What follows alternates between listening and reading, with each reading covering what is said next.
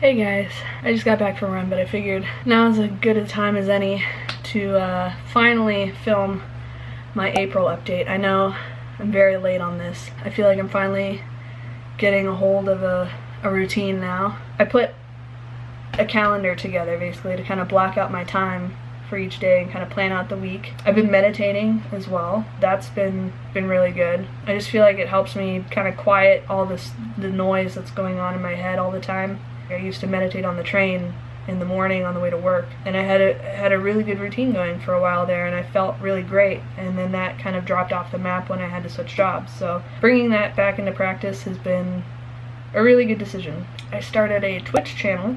I wanted to get back into playing video games. I have a PlayStation 4 and I have a ton of games that just sit here in my room. But more recently, I've been streaming while I'm on my desktop computer, doing some like Photoshop and Illustrator projects, just to kind of keep myself company, I guess. It's still a work in progress. The main goal for that is that I'm able to get to affiliate status and do a 24-hour stream to raise money for the Arthritis Foundation. Let's see, the rest of our metrics for this month.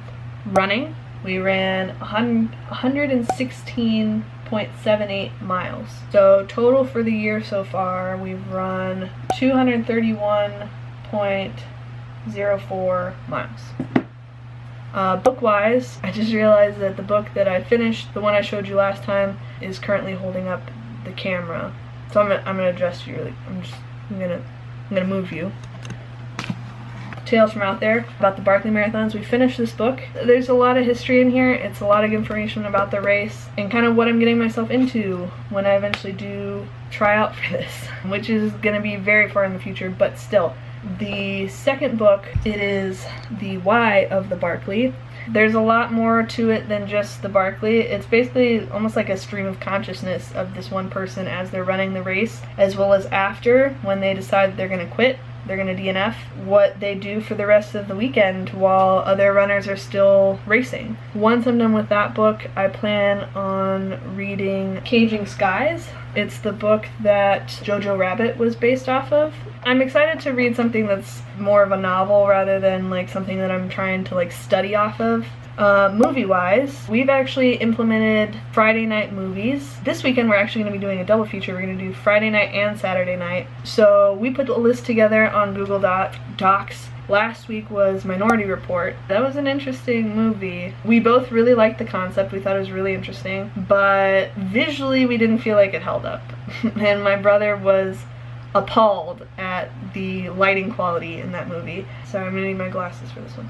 The first movie that we watched was Goodfellas. I loved the storytelling. I thought it was great storytelling, but the movie ran a bit long for me. Otherwise, great film. Loved it. And then we watched Parasite. Amazing. They got it completely right when it won Best Picture. It's just to a T, a perfect film. If you haven't seen it yet, do yourself a favor and watch it. Then we watched Shawshank Redemption. Again, 10 out of 10. My comment, can't find a single thing wrong with it. Then we watched Inception.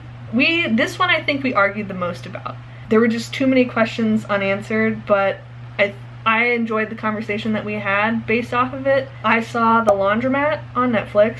I loved the cast, and I loved the way the story was told. I liked the way that it finished out, and you see Meryl Streep's character kind of stripped down off of the set and everything, but the ending of the storyline I thought was too abrupt. I don't know, it just kind of left me like, Oh, completely forgot. We watched Whiplash. That was also 10 out of 10. The speed of the movie plays along with the intensity and the tempo at which the musicians are playing at in the film. This week we're going to be watching The Lobster and Sacred Killing of a Deer. We didn't watch quite as much TV. We did finish Hollywood last night, the new Netflix show, and that was good. I'm kind of hoping that they do a second season. I think they definitely left it open-ended enough. What else did we watch? Ooh, we watched I'm Not Okay With This. Hilarious. The dialogue is just so good. They're really short episodes. I think they're 30-minute episodes. A lot of seasons ended in the past month. So Schitt's Creek ended, Modern Family ended, and then Will and Grace ended for a second time. So that was also kind of like, you know, like ends of eras. I'm gonna miss those shows. And that that is it. So check me out on Twitch. Stay tuned for more style content, possibly a daily vlog, and I'll see you guys on the next video.